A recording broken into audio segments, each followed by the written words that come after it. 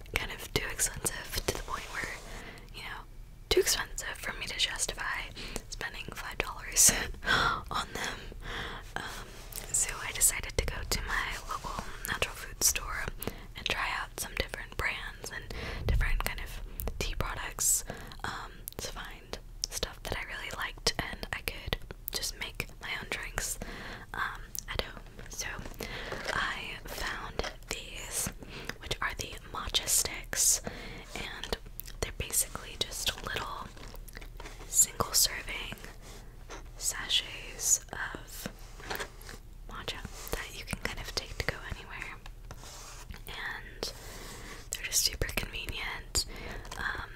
You can pour it into, you know, whatever bottle you're gonna be using, and basically just shake it with, you know, your milk or your syrup or whatever other add-ins you're going to be using. And so there's not really a need to whisk. If you shake it, it doesn't really clump up at all. It's so nice.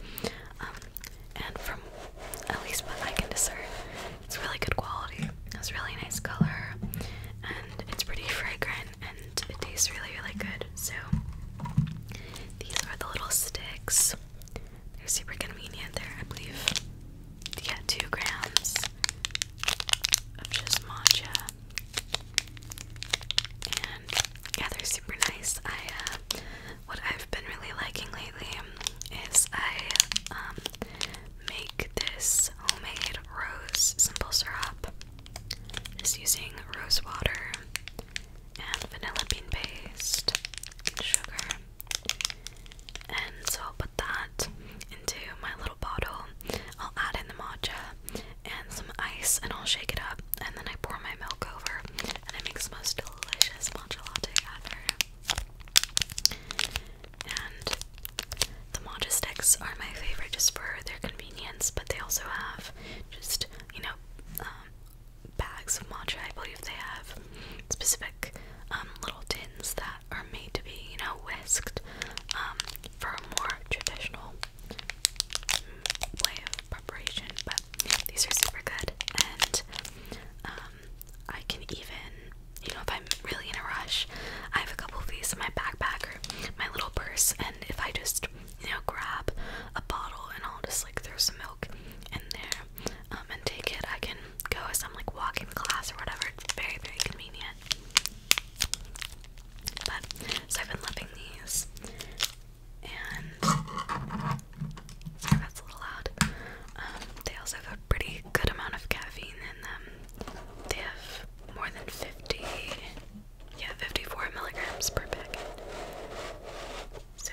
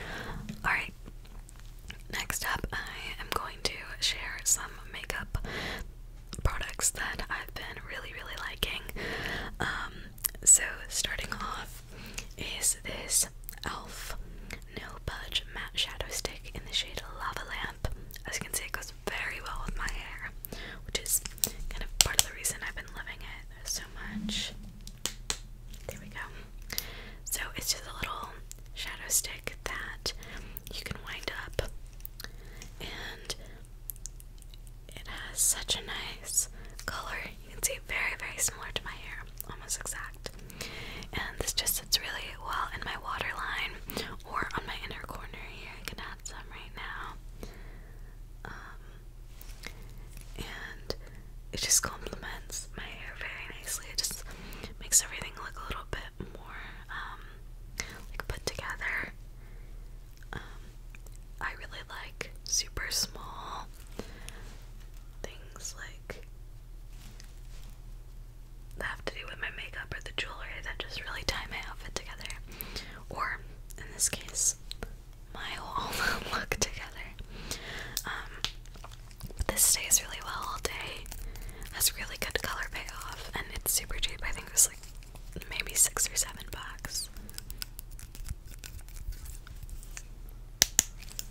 Let me take the lid off again, so sorry. Okay, and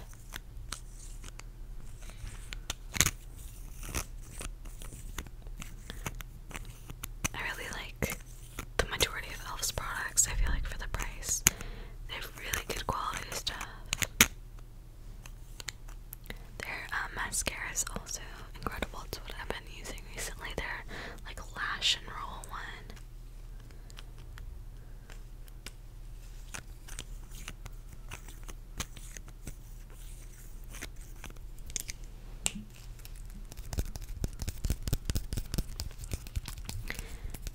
And again, shade Lava Lamp is so fun. It's very 70s.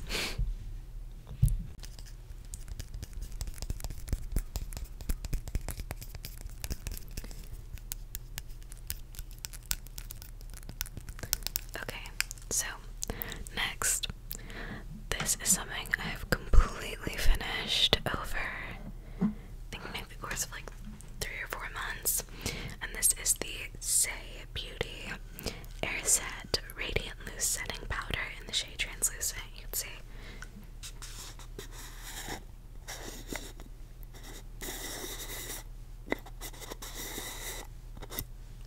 Completely empty.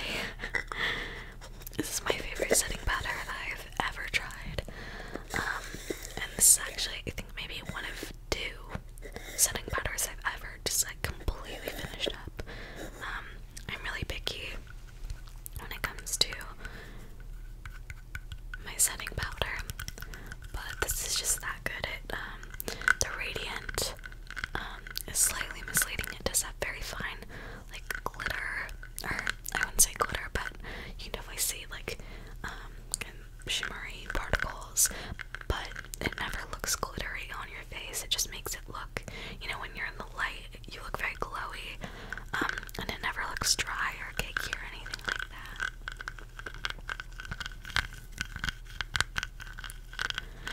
I've seen a lot of people online complain about the packaging, but I'm actually a really big fan of it. I feel like it was really easy to use.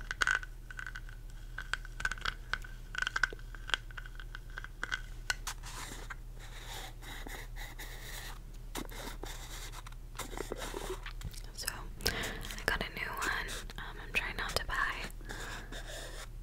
new makeup products, or I guess just beauty products in general, for the foreseeable future. I'm trying to use what I have, but my only exception is refill stuff that I know I like, use, and love.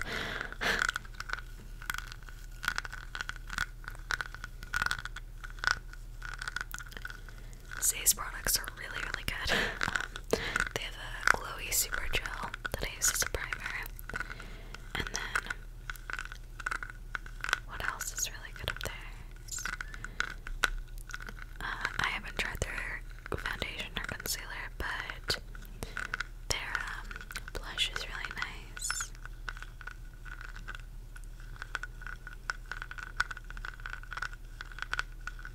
Or that's a lie. I've tried the concealer. It's alright. But I haven't tried their foundation. And then I do really like their sunscreen, tinted sunscreen. There we go. The sun tint or whatever.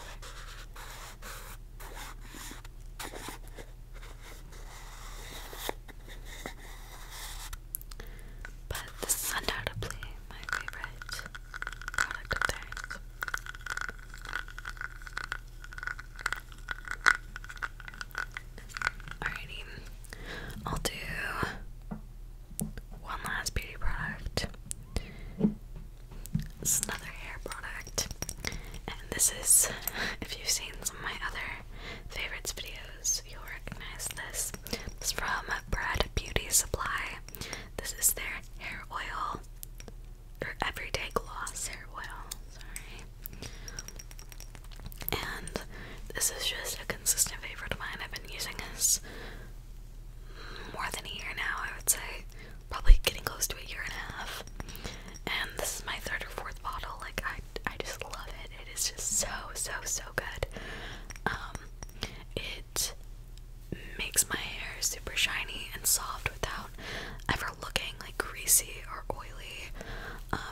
The scent is amazing. I always get compliments after I put it on that I smell really nice.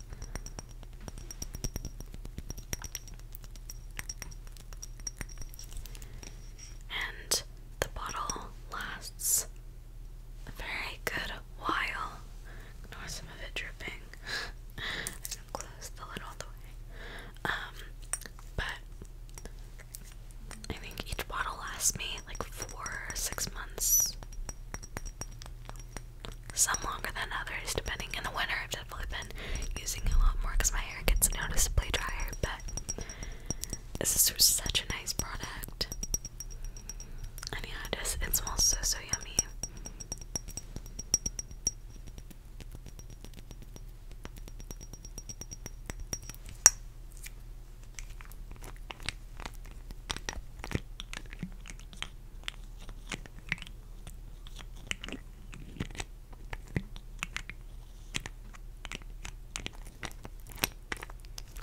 Also, just for the aesthetics purposes, the bottle's really nice.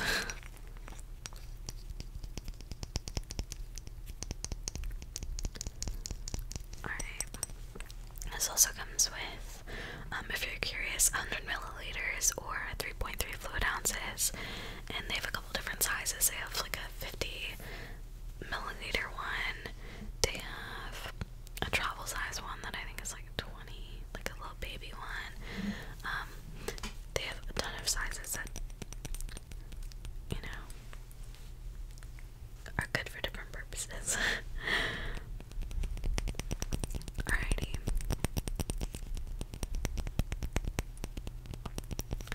Moving on. This is probably one of my most favorite things of recently, and it is my Sony Walkman. Specifically the Walkman FX21 with FM and AM radio.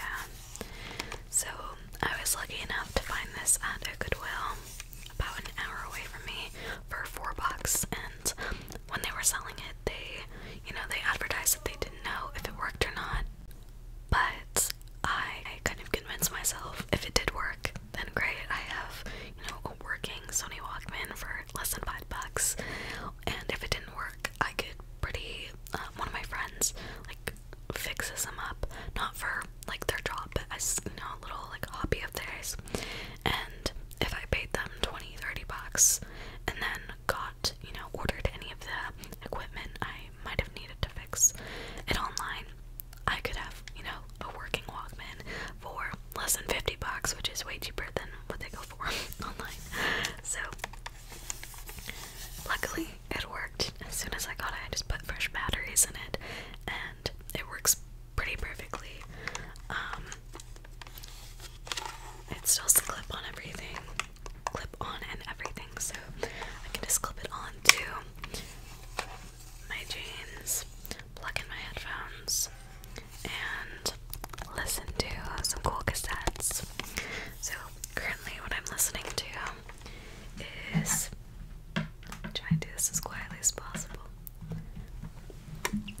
the Smashing Pumpkins live album from the Riviera Theater in Chicago from 1995.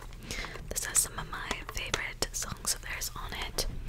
So on side 1, it has like the live intro that goes into Tonight Tonight, Jelly Belly, Zero, Today, Disarm, An Ode to No One, Through the Eyes of Ruby, Geek USA, and then Porcelina of the Vast Oceans. And then on side 2, Bullet with Butterfly Wings, Cher Brock, Mayonnaise, XYU, Baby Loves to Rock, If You Want My Love, and Off Whiter Shin.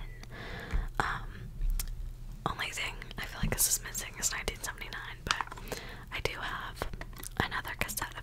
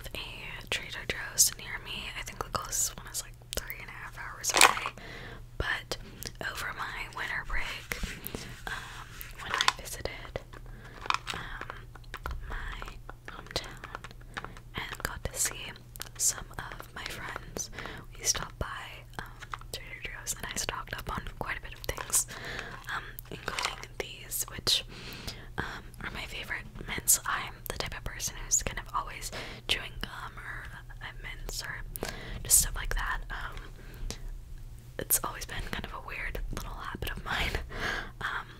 But these are super, super nice. If you don't like minty flavors, but you still like the, you know, I guess like the benefits of mints, I do highly recommend these. So this has cardamom and black tea flavor, and they're really good. They're still refreshing, but they don't taste minty. They do have peppermint oil in them, so it's not an alternative if you're like allergic, but they're really yummy, and they come in these little leaf shapes. And then they have TJ, Trader Joe's, imprinted on the side.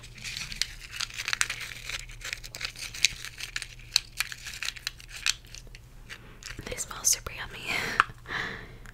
Okay, so those are the chai ones. And then for the green tea or the matcha infused ones, these have green tea extract and peppermint, so these are definitely a little bit more minty, but they're more kind of fresh and kind of, I wouldn't say floral, but like kind of green tasting, if that makes any sense. They're really yummy and they're slightly green. And same as the dry ones, they're leaf shaped.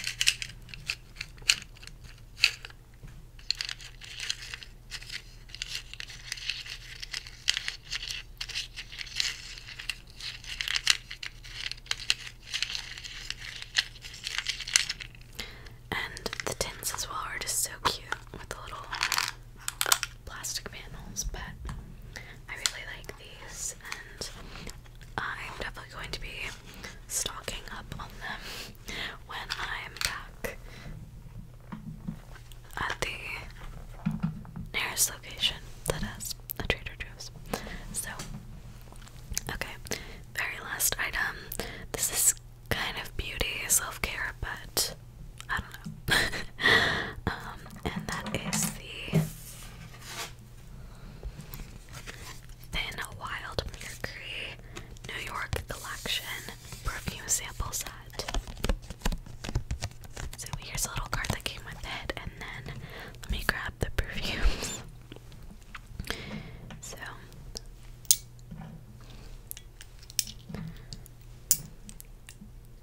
these are all of them. I think it's pretty easy to tell which one is my favorite.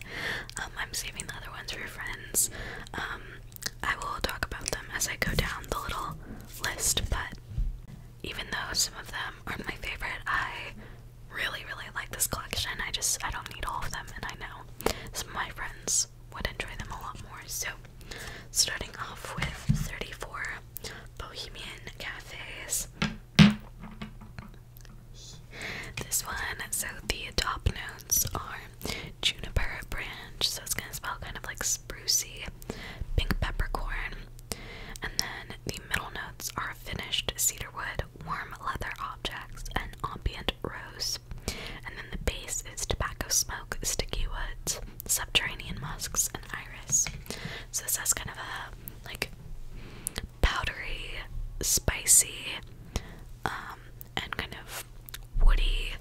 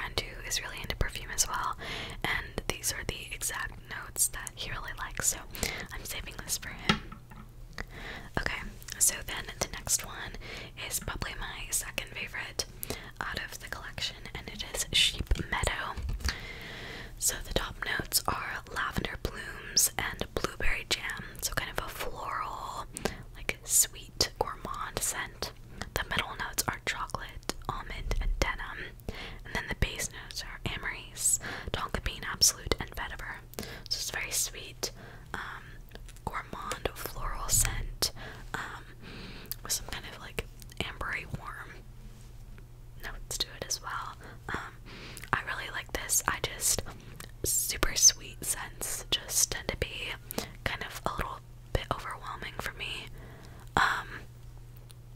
Like, they kind of give me a headache if they're on for too long. But otherwise, I did really, really like this perfume. It will just be going to someone else who I feel like can use it more frequently. Alright, and then the next one is Chelsea Staircase, which I tried this and I do really like it, but I'm saving this for a friend because this is just, if she was a perfume, she would be this perfume. So I'm saving it for a little surprise gift for her. So the top notes are lemon and Earl Grey tea, and then the middle notes are sunflower and stretched canvas. So think like, you know, what you paint on, like that kind of papery, kind of warm scent. And then the base note is antique wrought iron, which is so strange, but weirdly it just smells. It smells like when you walk into an antique store and you have like Earl Grey lemon tea in your hand, like that's what it smells like. And it's so comforting, and I do really like this, but again, I'm saving it for a friend. And if she ends up liking it, I plan on getting her the full sized for her birthday. So, lastly, my favorite, this is something I've been wearing every day for the past month and a half now, and it is Girl of the Year. So the top notes are lipstick and incense. So lipstick kind of sounds weird, but it's this very like powdery kind of note, and then incense, obviously. The middle notes are a smoker's leather jacket, and then the base notes is sandalwood, orris roots, and vintage fur. So it's very warm, ambery, musky. And then the like smoker's leather jacket kind of adds this like deepness, makes it a lot more kind of unisex, and a little bit more like, I feel like it takes it from a super not sweet but warm and comforting to a little bit more like rough, I guess. And then I just think it all kind of comes together really nicely. It's sweet and musky, and it just smells so good. Like I can't even begin to explain it. I see a lot of people online call it kind of like a femme fatale scent, but I really think it's more unisex than anything. But one thing I do see a lot online that I think is pretty accurate is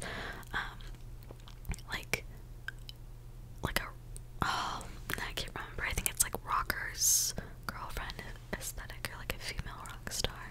I think it's definitely something a female rock star would wear, but I really like it, and ever since I started wearing it, I've like gotten so many compliments. I think it's good for the daytime, but it's even better as like a nighttime fragrance, especially for like a fancier, like a going out scent. But yeah, so really been loving those. I was a fan of the LA collection, but I think the New York collection is just even better. I actually ordered the Girl of the Year full-sized about a week ago on pre-order, and I cannot wait until it comes in. Next favorite video I make in probably a month to 3 months down the line, you bet it'll be in there.